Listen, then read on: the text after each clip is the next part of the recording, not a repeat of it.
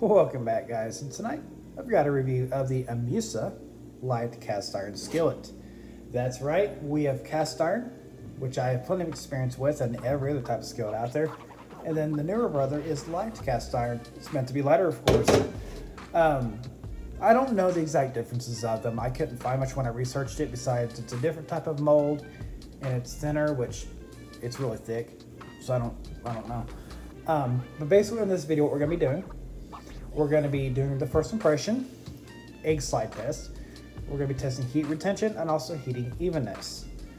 So with that said, before we go any further into this video, I have seen more than my fair share of cast iron video comment sections that have more than plenty of negative and unconstructive comments. So with that said, although every comment promotes my algorithm, which I love, I'm not going to have any negative, unconstructive comments going on. If you've got something to say and it's constructive, or if it's nice, have at it. I want to hear what you guys have to say. If you're just going to comment something that's just bashing cast iron, don't. I'm going to delete it. I see enough of that on everyone else's videos. I want this channel to be somewhere people can go to have a good experience and learn something. And if you have advice, absolutely throw it in there. So with that said, I have left my opinion out of this video the whole time on what I think of cast iron. So I would respect it if you do the same. So with that said, let's go see how light cast iron does against cast iron.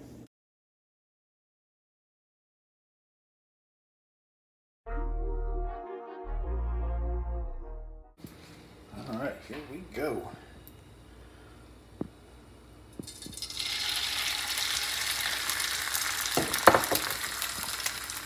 All right, see if we can do the shake test, see if it's gonna break loose or not.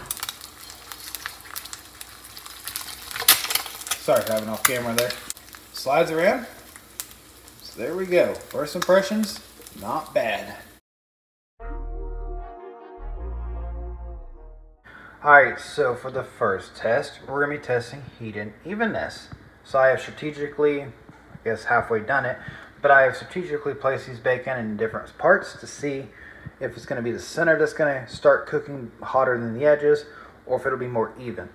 So with this said, I'm going to go ahead and get this started up. And for those of you that don't cook on anything but non-stick and are wanting to get into this kind of stuff, with anything but non-stick, cold pan, then low heat to start rendering the fat from the bacon, and then lowish medium or whatever you want from there. That way it doesn't stick. So that's something I was kind of taught, and I do it with all of my skillets, everything but non-stick, and it works great. So I'm going to go ahead and get this turned on. We'll be back when it's ready to see. Alright, so I've been on for about a minute and a half on extremely low heat. I bumped it up just a couple of seconds ago to medium low. And as you can see, even over here toward the edges, I know you can't see it, but this is starting to kind of warm up. It started here, kind of spread to here, and this kind of kicked in. So it was centralized here, which I had very low heat. Looking at the bacon now, I mean it is cooking better in the center, of course, but you're gonna kind of expect that. But compared to regular cast iron, I definitely think there's quite a bit of difference here. Which on the edge here, it's not really fair because it's up in the air. So yeah, as far as heating evenness for the first test, looks like looks about right. Looks much closer to normal than regular cast iron. All right, so after 7 minutes from turn on, the bacon's done. Cooked fairly evenly. I've never been good at cooking bacon. I've never had a single pan that I get even cooking this with bacon on. I think it's just me. But anyways, here's the pan after using those tongs in it. And I put hot water in it to deglaze it. And I put oil in the back. It looks like the season's kind of wearing thin there, but I don't know. I did put oil on it, so it may just be, I don't know. It doesn't. It's not bare, so I don't know what that is. But the handle still seems good. The handle's actually really ergonomic, really nice. It looks cheap, but it's very good. Yeah, look, no issues there. Pan's in great shape, and it's still really hot. So there you go. Gotta do a taste test.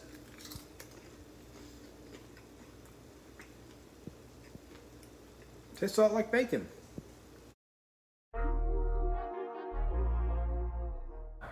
And for the next test, we're going to test heat retention. This is a new test for me, and I don't know if anyone's ever done it before. This is one steak that the butcher actually cut in half for me, so this is literally the exact same thing. The marbling, I guess, is super consistent. I guess that's normal because these are literally cut in half, so it's good as I can get. Anyways, I got two New York strips.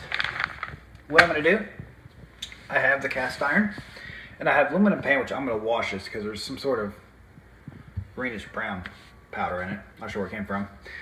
What I'm going to do is I'm going to put it on low heat, really low heat. Heat them up to 400 degrees. Then I'm going to throw a cold steak in. I'm going to probably do a minute. And then take them out after a minute on each side. And cut them in half and see which one is done more. I hope this test works. So with that said, I'm just going to cut to the end or get them done because, I mean, you guys know what it's going to look like. But I'm not gonna cut the flame off between each pan. I'm gonna leave the flame on the whole time. So with that said, we're back when we look at the steaks. All right, so on this side we have cast, as you can read. This here we have non-stick, which you can read. I mean, you can't read because my handwriting sucks. I did notice that the non-stick does have a better Maillard reaction on it.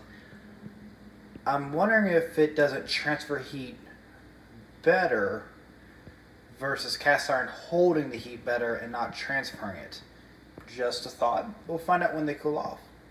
Alright, so it's hard to tell, so I got a micrometer out. On the left we have cast iron. On the right we have aluminum.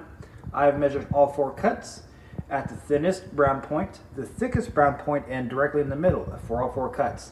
And it is consistent that this is 50% more cooked than that. This averages 6 millimeters of brown. This averages 4 millimeters of brown. I'm not going to do this test anymore because while I was doing this, I thought of a better way to do this. So on any future videos, you will see that one most likely. But just to give you a closer look, it is just a little bit thicker. This has been the heat retention test. I say we go ahead and wrap this video up. So I forgot to go ahead and show the pan after that last test. The season is still really great. Bottom. What I think is going on here, because I'm not running high heat, I'm really not. I'm running a lower heat. I think what it's doing, because I'm running oil on this because it's cast iron. I think it's turning into like a partial season is why it's turning like this. But this handle, man, I know it's smooth around, but this handle is really nice. So the finish has been holding up perfectly well. So now let's go to the wrap up. All right, so here's the Imusa cast iron skillet after all these tests. For the wrap up, what I do want to go ahead and address is the season on this. If you want to go ahead and whenever it comes time to reseason, because keep this season as long as you can, it's a soybean oil, which I showed you the card in the video. If you want to go ahead and just nuke it, that's what I would probably do, just nuke it off. I do suspect it's a really thick season. The texture is from the metal, not from the season. But if you do want to go ahead and spot season, I would go ahead and try that too. So that's kind of where I'm at, which cast iron is pretty common anymore to have not be smooth like carbon steel, so it should be a lot easier to season. So yeah, I guess with that said, you got any questions for it, put in the comments. Turn to review or try, put in the comments. With that said, thank you guys very much for watching. Yeah, have a good night.